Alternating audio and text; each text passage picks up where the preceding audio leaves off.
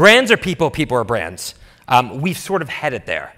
And perhaps nobody in entertainment, in marketing, has seen the evolution of this movement to people sort of being their own brands as much as our guest today. Rev was there since the beginning. We're going to be talking about My Adidas, which is a song by Run-DMC that came out, which literally was the first entryway of a celebrity and music into brand marketing, and we're going to talk about that story. And I think that he's got a lot to share for you guys in terms of where we are, how we got there, and where we're going tomorrow. So I just am so excited to welcome Rock and Roll Hall of Fame member, hip-hop icon and legend. Get the phones out, bring it out for my boy, Reverend Run. These are really sleazy. All they just say is please me, or spend some time and rock around. I said it's not that easy. It's tricky to rock around. That's right, on time is tricky. How is it, D? It's tricky. Yeah. That's right. My dream is to share the stage with him and So start much rapping. stuff in my pocket. Man. Yeah, you can get a little out. Any sponsored items you're going to pull out, or Just we're my looking at phone it. and my keys and my money and. Just, So Rev just got off a red eye, and yeah, he was came straight here. straight here. He's not the type to bail out. The show must go on. So really appreciate you being here. Thanks, man. Before we get started, I want to show. I put together a quick video that I found online, actually, of the history of Run-DMC and how it led up to My Adidas. So I just want to run this really quickly to give us all some context.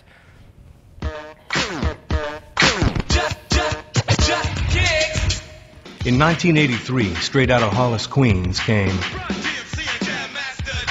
three bad brothers who, along with their ridiculously savvy manager, Russell Simmons, refused to conform to pop standards and decided they were going to dress on stage the way they would dress on the street. The whole city was wearing Adidas.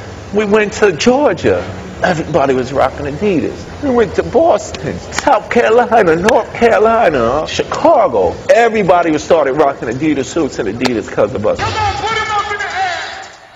It's one thing for a rapper to say Adidas, but it's another thing to see 10,000 kids waving sneakers in the air. You know what I mean? And I think that at that point, these big corporations truly understood that we have power.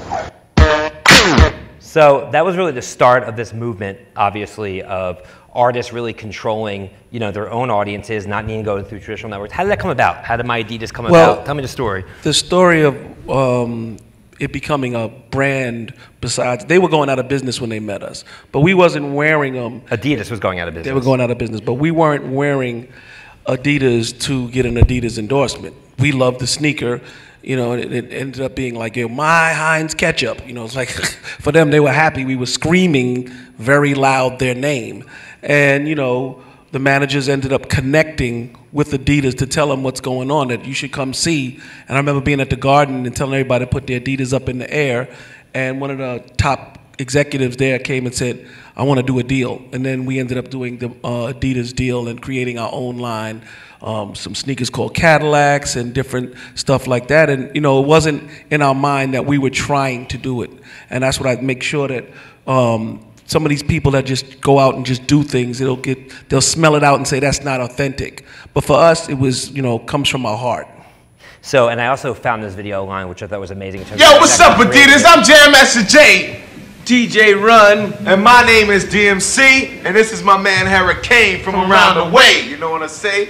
Hollis, Queens, that is. Word up, and we always rock our Adidas on our feet with no shoestrings In them, I did not win them, I bought them off the app with the Levi denim. I like to Sport them, That's why I brought them, a sucker tried to steal them, so I caught them, and I fought them, Then I walked down the street, and bop to the beat, with Lee on my leg, leg and Adidas on my feet. And now I'm just standing here shooting the gift. gift. Me and D and my Adidas standing on 2/5. My Adidas. Adidas could never even buy this much promotion we give them. I reckon it's number what? 10 with a bullet on the black chart. 10 with a bullet on the black charts, 27 on the pop charts. What does it say? Zoom in. My Adidas. My Adidas. On the charts for 6 weeks. You know what a bullet means? That it's going to the top. So give us $1 million. They gave us $1 million. Yeah, they did. Yeah, that was the exact number. Right on. And $1 million then was like a lot of money now. Yeah. It's still a lot of money, don't get it twisted. And when I saw that, one thing that really just stuck in my mind is that today it would be so easy for a brand to find an artist. Right. Right. But back then, you almost had to find the brand. There was no YouTube. Like, I think they knew we were on their radar, but it was up to the managers to connect to make sure that we got a deal going. But they had to know because they're skyrocketing in Detroit and skyrocketing there, and they probably just felt like maybe they was just gonna ride it until we gave them a call. But you said now the brands are now connecting, calling the artists instead of the artists calling them. Right. So, and you guys obviously propelled Adidas. You said they were about to go bankrupt, and they're doing just fine now. They were going out of business for sure. Yeah, and so was there a point though that you felt like later in your career maybe Adidas propelled you? Like, how's that partnership worked over time, and what does that partnership look like? I don't know if Adidas propelled us. Run-DMC is its own thing, but we are definitely a partnership. Run-DMC and Adidas to this day. I still wear the stuff. You get paid to wear? Are you getting paid to wear that right now? No, but I get paid all the time through certain sneakers that sell when they use my logo. The Run-DMC logo is probably one of the biggest logos in the world. You all know that logo with the red bars, and I think that all happened because, in my mind, Lil Wayne, when he was on fire, he started wearing the shirt. I think he wore it on the cover of Rolling Stone magazine or on the end page, and next thing you know, that caught fire. But people already knew about that logo, but I mean, it's all God's plan. But it was amazing what happened after. In my mind, I don't know if Daryl or R.I.P. to Jam, Master J, would agree with that, but I remember that turn when he was like, he was on the very, very top, Lil Wayne, and he started wearing that shirt, and it just like, okay, well, you're hot right now, you're the king, but you're saying these dudes are the king, so it was great. So you guys obviously very early on partnered with Adidas. I mean, was there internal conversations like, do we even want to have a brand partnership? Should we just keep it at bay? I mean, no. We wanted to get that dumb. Or? No, we wanted, we would get paid, but we did. Like I said, we didn't do it on purpose. But when it was time to get paid, our managers wasn't going to let that go up. And then we wanted to create our own line of sneakers. I mean, we probably should have just kept these going, but I think we made a couple of these with the Run-DMC logo on it, and then we made some sneakers called Cadillacs, and we had shirts and different things. It was an exciting time for me. Yeah, for sure. And you guys kind of started this whole movement of artists, especially in the hip hop world, working with brands. I mean, this was one of the spots. But you talk to me about this this clothing line. That's part of the line right there. That shirt right there. D came up with the design for that. And these pants right here, those are these in leather. So that's really cool. So to have a pair of these in leather was the flyest thing you could have. So we came up with that concept, like, because we was wearing leather suits and we was also wearing Adidas. So we was like, why don't we just turn the Adidas into leather suits? I mean, what did you guys know about fashion design? I mean, what gave you the right? Nothing to know. We know what we like to wear. It wasn't. I don't like the word fashion design. We're like, we like those. Make that. Yeah. It wasn't that. Even though the word fashion and design isn't like a big long word, but it was like, this is what we want to wear, and this is how it looks, and draw it on a piece of paper and go to the factory and say, make that. And what's interesting is that quickly turned a relationship from an endorsement to a true collaboration, which is what we see in modern day. We'll get into a little bit later with Diddy and Ciroc, or Dre and Beats. I mean, this was sort of the early time where you're actually building product with Adidas based on your taste and bringing it out to your audience. Yeah, but they made these sneakers, and we fell in love with these. And so I got to give Adidas a lot of props for that. It's not like we designed these. We wore them, we loved them, we're from the streets, and people that didn't wear them and didn't know fell in love with them also. And to this day, I'm walking past kids in the airport, and they just walk right past me with a Run-DMC shirt on and the sneakers, and they don't say shit. It's like, no respect, man. No, but they don't know it's me. A lot of them do. I'm not trying to diss myself. I get a lot of love because when Run's house came, a lot of the kids know me. But I'll run past a bunch of kids and running past me in Adidas, and I know, like, you wouldn't be wearing those, dude, if we didn't put these on our feet. So yeah. And were there other brands that you've worked with over your career that have, I guess, been prominent that really made an impact, or is it basically just Adidas? And it's basically just been Adidas that I like to wear. I still wear it. Like I said, I like to keep it authentic. I don't like to reach and just do things just to do them. You won't catch me on my Instagram putting up some stuff that I don't love. I refuse to do that. There's no. So you don't take any money to post ever? No, there's no life in it. If I do, it'll be because I love it. but I'm not gonna. Shaquille O'Neal was saying the same thing. I only use what I love, and if you wanna, like, there was traveling. He promotes a lot though, man. Shaq's everywhere. Yeah, but so he must love a lot of shit. Yeah, he does. Like, No. Right. He said that the doorbell thing where he just got like millions and millions of dollars. Ring. He said he That's did, acquired by Amazon. Yeah, but he said that's because somebody was trying to charge him, unless he's lying, charge him a lot of money to put in a system, and he said he fell in love with it and buy. And then I saw that commercial. Did you see the special on him? I didn't. Yeah, know. he was talking about how he connects with different things. They'll tell him, "Oh, you should do this, Shaq." I think it was Krispy Kreme donuts. You know, let me just go be behind there and serve Krispy Kreme donuts to people. And I thought that was cool. But so what other brands do you love? What would you take money to promote because you really use it and love it? I just like what I do. You know, see, the funny thing about the Rev Run is, Reverend Run is a bad idea in the midst of gangster rap. When I first came out and said, "Yo, I'm a Reverend, I go to church," that's not a good idea. That's a terrible idea for rap. What the hell you mean you're gonna be a Reverend? Yeah, I'm a Reverend, I go to church. I needed to get, my life, I'm going crazy. I'm gonna go to church every day. And then they wrapped the collar around my neck, and my brain said, "This is the coolest shit ever. Reverend Run." They were looking at me like I'm crazy when I go on the red carpet, D standing there in Adidas, and I got the collar on. But, in my mind, it was authentic. It was real to me. And next thing you know, when MTV put it on TV, it's like, I like this guy, the Reverend. He's the Reverend, and he got his family and his little kids, and he's the Reverend. But that's what I knew it would connect because it was my truth. And I knew it was cool to me.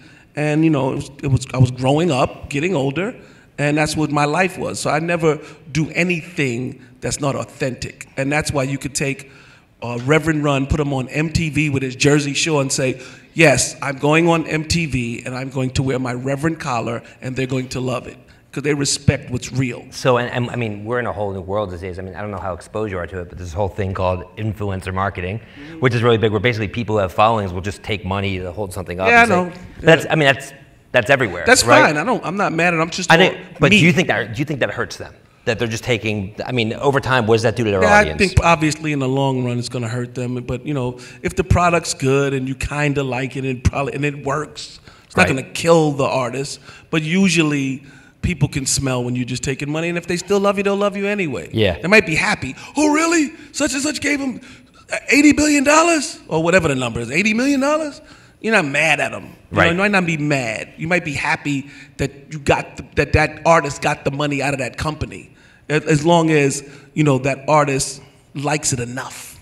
But if it's, just taking and taking and taking, it starts to stink after a while. Yeah. But I don't do it at all. But I'm not one to look down on things that's going on. That's not fun for me. Yeah. I love new things, new rappers. I'm not that disgruntled rapper that's mad at new records and Young Thug and whatever's new. I listen to it and I understand, because they were mad at me when I came out. What is this? There's a bunch of R&B records. What was Run-DMC? And people were mad. Certain people were mad at Run-DMC for doing something new. So who am I to be mad at somebody for doing something new? I hate mumble rap. Well, I listen to it. I mean, I don't know what they're saying, but it sounds cool. I'm gonna mumble with their ass. Yeah. Let's mumble. So mumble in the jungle. I'm just joking, but seriously. You guys started, I think, a whole movement. There's a video we were showing upstairs earlier, which I think was another kind of landmark Q-tip? moment. Well, I'm going to show you the Snoop, because Snoop. Yeah. What we gonna do right here is we gonna get real smooth, you know what I'm saying? As we go a little something like this. Hit it! Lordy-dotty. Trying to drop some lyrics, bro? Lordy-dotty. Just enjoying myself, bro. Lordy-dotty. As hard as I'm gonna work today. You know what, yo, peep this. Lordy-dotty. We like to party. We don't cause trouble and we don't. So Snoop goes on SNL and wears a Tommy Hilfiger shirt. Cool. Unannounced, not paid for. Unannounced is funny. He liked it. He wore it. He liked it. He wore it. Exactly. But he didn't do it. He didn't. No motive behind. This is the dope thing to wear. That was his style. And at that time, Tommy Hilfiger was a predominantly white suburban brand. He wears it and has crossover appeal.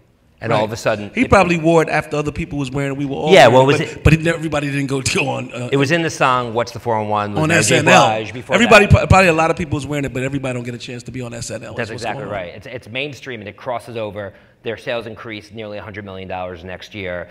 Tommy has a huge run. It's sort of like a predominantly now urban, culturally relevant brand. Can brands still do that today? Can they partner with a hip hop artist and actually cross over and have? No, it's up to the hip hop artist to choose it.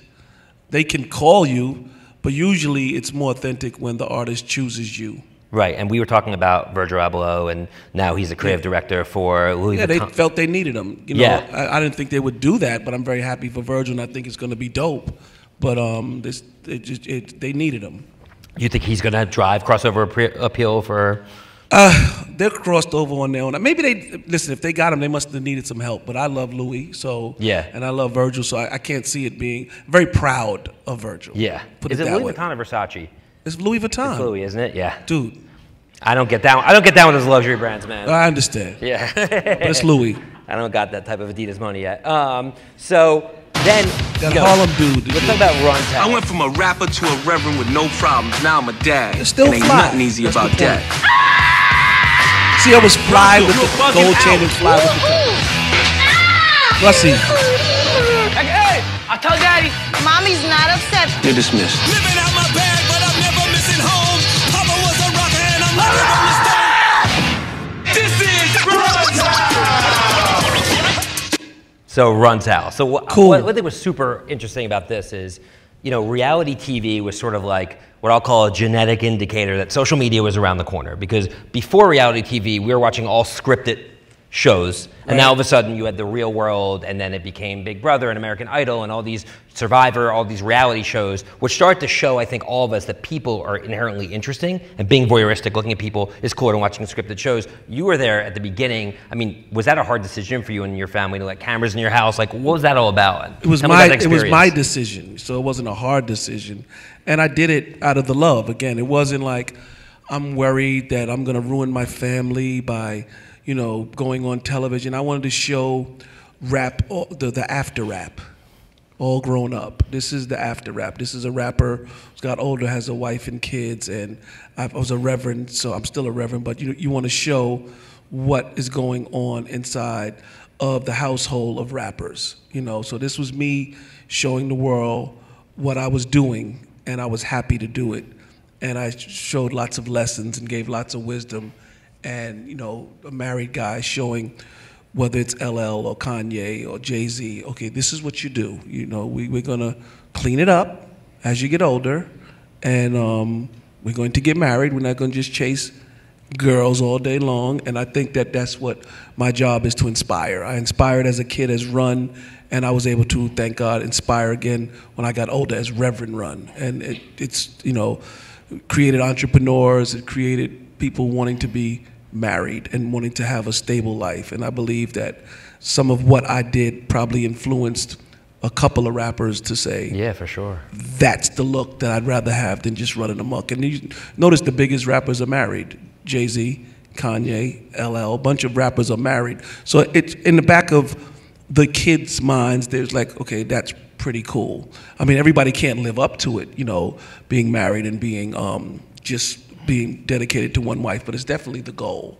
And Barack Obama showing that look. It's a fly look that everybody can't live up to, but it's something, it's, as they put, hashtag goals. Yeah, sure is, man. Right on.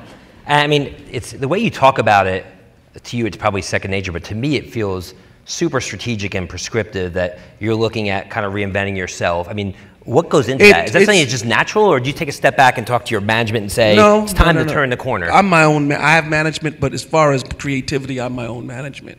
If I'm doing something and you call it, what you said, strategic, strategic to save lives, strategic to give love, to strategic to go on MTV with a collar wrapped around your neck and say you're Reverend Run. Yeah, strategic in that way, because when you're quote unquote preaching the gospel, or preaching the gospel of good, preaching the gospel of God, saying here's where rap should go, here's where human beings should go. Yeah, I can call it strategic, but it was my, you know, creativity, my love of being. This is a proud as proud a moment as becoming Reverend Run as it was becoming Run, and I knew that because Will Smith told me, yo, we do Run's House Wednesdays. And I'm like, okay, so I'm making it somewhere. That they not only loved me as their favorite rapper, but they loved me. Another family man. They love the family man. So when I can do that, if it's called strategic, then it's strategic for a good cause, but not strategic in a fake way. Sure. That's why I love saying, if you think about it, you're gonna go on MTV as a reverend, bad idea, but great idea. Yeah. And when I say bad idea, I'm making a joke. It's the greatest idea. So, but you know, I don't think I'm everything, because I was on, and at the same time you turn the channel and you got Flavor of Love. I'm just the other pit stop. I'm the same thing on Instagram. You go through it all day and you're looking at all the ratchetness, and you stop and you write amen on Rev Run's page and you keep moving. Yeah. A moment of, you know, there's no booty shaking. Is that prescriptive? I mean, you just pull up your phone and just post I just whatever. wake up in the morning and know my lane, and I stay in it, and I don't have to get. But you're like, I'm going to post this, I'm going to write it down. I'm going to write a whole post about my wife and how much I love her and how much it feels good to be married all these years. So I'm going to put up a whole post. Right on. I didn't expect that. A whole post about words of wisdom, which I was doing on the show, you know, from the tub with the phone. So yeah, you know, this is, yeah, the tub, yeah.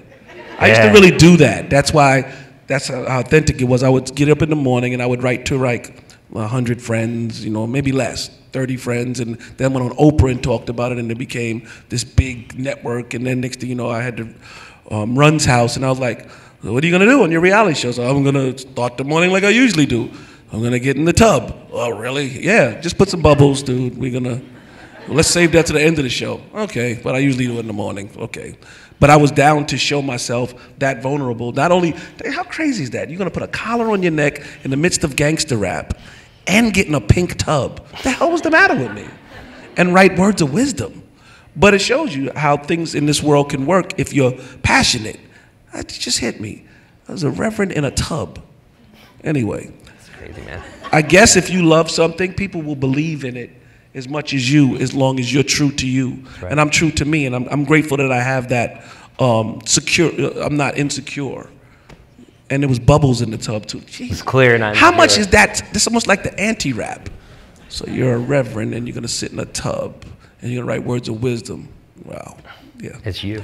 So let's get back to business and brands. You know, that's a brand. It is your brand. So I talk about brands are people, people are brands. So you're acting, you're treating yourself like a brand, and then brands also kind of have to be people. They have to know who they want to hang out with, who they're along with, and you look interesting. at. Yeah. So if you look at like this Diddy, obviously Diddy's collaboration with Ciroc. Diddy's a genius. Why is he a genius? Because he gives people what they want to have, and he gives you. How do you think he knows? He gives you a piece of, because he's cool as hell, and he gives you a piece of him. You want to wake up and you want to put on Sean John Cologne, and you want to drink Ciroc, and you want to dance like him, and you want to point things. You want to be as cool as that. So if you want to be as cool as that, you're going to drink Ciroc and put on Sean John Cologne. You have no other choice. So what's interesting about this is, you know, you're talking about you designing for Adidas, and you guys got paid, but you didn't get an equity stake in the company like Diddy did with Ciroc. I mean, but I own the Run-DMC logo. Right, which helped you in that. But do you think this is the future? If you're Drake today, is this what you're looking for? You're looking. Drake has something called Virginia, and he sang about it. This Virginia done me up already. I'm blem for real. So, and if you look, he has a commercial too about some liquor. I don't know what it is called. Virginia. Anybody know about that? Well, if you don't know what it's called, maybe he's Virginia Black or something. Okay, there you go. See, I know my stuff. Yeah, there you go. I was about to say that if he. You know, everybody's. It's not Ciroc yet, you know. It's not Ciroc yet, but I was just pointing out that he's doing it. Yeah. You said, if you're Drake, do you want to be Diddy? Yes. Is that all you're doing though? Like, are you only taking me deals or them? If you were Drake, are you if only you're taking deals that you have an equity entrepreneur, stake? you want not to, just getting paid, but actually you want to sell stake. You want to sell what you do. I'm only going to buy Drake because I want to hear Drake. And if I think Drake is drinking Virginia, maybe I want to drink Ace of Spade in Virginia, and I might want to drink Ace of Spade. Not me, as the Reverend, but I'm talking that if you're going to drink something and you want to be, if you think Drake is cool, you might drink what Drake is drinking. Okay. I didn't want to say drink is draking. Then that's like, I didn't really get no sleep if I'd have said that. You're doing good, man. So, and then obviously you have the ultimate example of, you know, Dr. Dre, to our specs. Jimmy Coolest Iovine thing. creating That it beats. sounds right. And Dre and I do it. You know, He told me- actually fell asleep with headphones on his head. So his tell me mother said. about that. Can we turn the sound down just a little bit? Run the video, but just turn the sound down. Or not. So anyway, what you were saying was? I just said that Dr. Dre is so intense into hearing his sound that as a kid he fell asleep with the headphones on his head, his mother said. So I said, you know, it's appropriate that he can get $1 billion. If you're gonna listen to music until you fall asleep with headphones on your head, I like to watch God.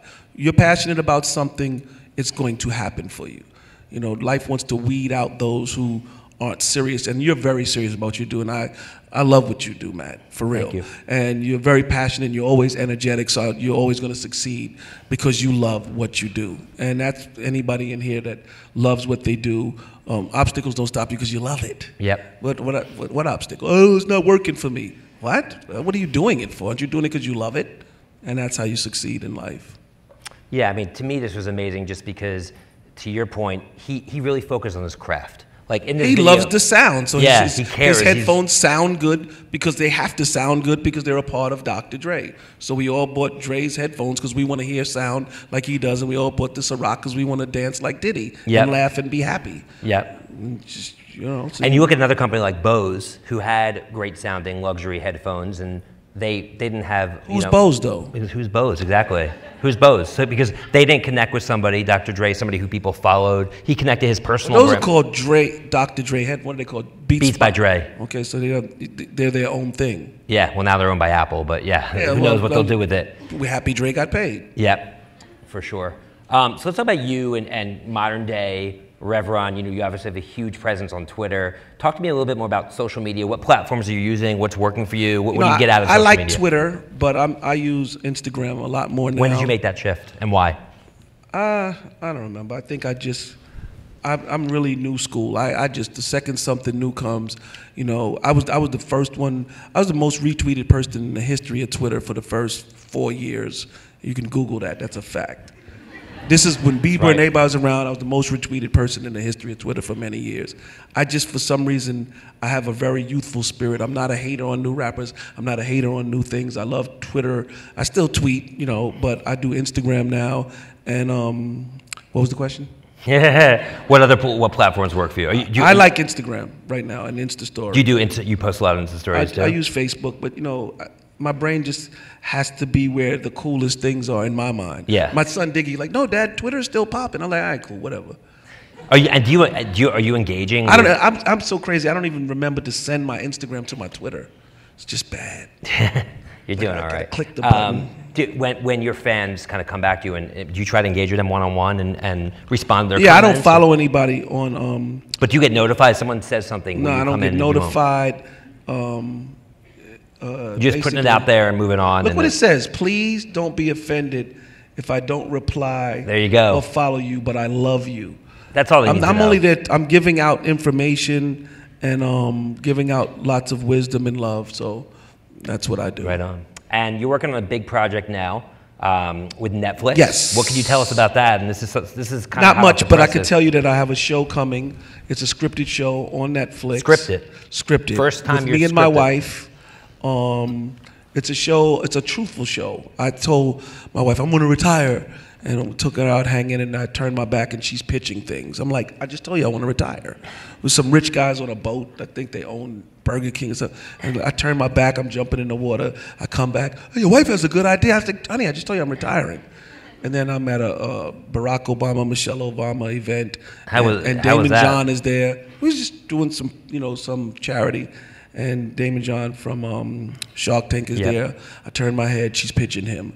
So I said, let me go pitch Netflix that my wife is crazy and that she's not allowing me to retire. So they said, that's a great idea. We don't have any retired rapper. Rap is so new, how's he retired? They're like, we love that show. So they bought that show from me, My Truth Is. And it's a story about me coming home, retiring, and then my wife driving me crazy with all type of new inventions. So you could imagine the craziness. So it's loosely based on your life. I thought you said Lucy, and she is. It's like Ricky and Lucy. Lucy, what are you doing, Lucy? That's how I feel. What are you doing? I come home. That's That's how I feel about my wife. She's very funny, very beautiful. I love her, and it's the truth. And she's, I found out just now, a very great actress. And I'm happy that Netflix was able to see that. And we made some really, the showrunner that made Friends is actually running my show. So, you know, that's one of the biggest sitcoms. So I have, and Amblin, which is Steven Spielberg, is producing it. And when's that come out? ABC, look at all the power. I got ABC, Amblin, and Netflix all in one to make my show. And I just finished the 10 episodes, and I think it'll hit Netflix on August 10th. Gotcha. So I'm very excited Everybody about look out for that. It's pretty funny. It's good, and it's my truth again. Retired rapper. And how is acting? I mean, how is being an actor? I mean, I don't play myself. I play a guy named Joe Speed. So it's MC Joe Speed. And it's loosely based on my life, but probably not that loose, you know. I'm really trying to retire, but life won't let me, and wife won't let me. So between wife and life. Yeah, it's a lot. Yeah, and you're still so performing it's very too? funny. Yeah, we got a show in London, Run-DMC. Well, I do a lot of shows, as you know, with DJ Ruckus. Yep. I have residencies all around the world, in Vegas and Atlantic City with DJ Ruckus. But Run-DMC does 3-4 shows a year. So you're not retired in I real life? can't. Nobody, they won't let me. Yeah. But I am in my mind. I'm really retired most when I'm hanging with DJ Ruckus DJing, because he's scratching, I'm just He's playing. got the energy. You know, it's like, I don't drink, but it's like the drunk guy. Hey, let me get the mic. You know, Ruckus is a lot younger than me, and I just go up, he DJs, and I get on the mic and I play with him, like, move, Ruckus, and I have fun. So that's just like I get to be a 50-year-old guy DJing in Vegas and people enjoying it, a bunch of kids in Vegas, and it's just the coolest you guys thing. put on a great show. How long do you think you're going to be on stage and performing for? I mean, again, I'm retired, but you're not. I am retired, but right. I'm not. It's so funny. I'm retired, but I'm making a show about being retired. It's really stupid. So meta. That is so stupid. Cool. Well, we got a couple minutes left. I'd love to take some questions from the audience. If anybody has a question, for Holla. right here in the front row. With all the reboots coming back, would you consider louder? With all the reboots coming back, Reboots coming back. Would you consider doing it at Rev's house again? Nah, but this show. The question was, would you consider, you know, doing will I reprise? do a Run's House reunion? Right. No, but this show will feed that thing you want, because it's me and my wife. We got some different kids, but it's very funny and it's very new. Matter of fact, Anthony Anderson's son, Nathan Anderson, plays my son. So you'll enjoy seeing me back in action, being loving to some kids and to my wife. And it's funny and it's good and it's Run's House-ish. You ever heard of Blackish? This is Run's House-ish. Yeah. Kind of Run's House. Yeah, right up here. Do you give your kids social media advice? The question is, do you give your kids social media advice? Do I give them advice? Yeah. That's a good question. You're asking a 53-year-old man, does he give his kids? That makes me feel very proud that you might ask me, can I teach them about social media? You know, they stay in their own lane. Like Diggy, if you go to his thing, he's on Grownish this year. He posts when he thinks he should post, and he's very conservative would be the word, and he's very smart with the way he posts. So I don't have to tell him too much. It's kind of like pretty smart kid. Well, Angela, that's a whole nother beast. She. Anyway. I don't want to just call on people in the front. Is there a mic back there? Or can I call on someone? Anyone? Or just yell, holla. Yeah, right there. He's got to stand up and scream. Right here, right there. Go. Real loud. What inspires you to be your most authentic self on social media? What inspires me is, I mean, I love knowing that I'm not going to chase what somebody else is doing to get a result. Again, my favorite thing is not a good idea, Reverend Run, but I'm in love with it. I'm going to prove myself right that this is going to work on MTV. So I'm inspired to stay in my damn lane and to do it and know that people are going to respond to that, not following trends, be the trend. One more question over in the end here. Are there any brands that Run-DMC got approached by back in the day that you guys turned down? And are there any that you didn't get approached? Turned down. Back in the day, like he said, they wasn't really approaching. Like there was nothing to turn down, Run DMC. We had the Adidas, and now it's a whole new world. And that's the point of him bringing me up here. And he said that, you know, back then you would approach them. So we kind of, again, just wore Adidas, made a record called My Adidas for no good reason besides for, my Adidas, I love these things. Oh, snap, I got a song, Ode to Adidas, called My Adidas. And I always make my joke is, damn, they got lucky. I mean, I got lucky too, but my Heinz ketchup, who does that? But that's what we did for Adidas. We screamed it as loud as we could, at the top of our lungs, because we loved it, had no expectations. Managers was like, they kind of want you. We're going to call and get that $1 million. Like, I could use $1 million. I took the $1 million. Yeah. Right on. I think the most common theme that comes out that I took away from this is just figure out what you love, your passion, go hard at it, focus, don't chase other things, don't chase the money, and good things are going to come to you. And that's something that's said a lot, but I mean, you're living proof of that. Yeah, and if you see something that you do love or a trend that you do love that you want to be involved in, like reality television, I didn't create it. Ozzy Osbourne was there before me, but it was a great thing for me to do also. I didn't create it, but and I say the same thing with rap music. I didn't create rap music. I always say, I didn't create this ish, but I damn sure perfected it. Right on. Well, we're going to end it with that. Guys, give it up for Rev. Coming up for Red Eye. Make sure to check out his Netflix show in August.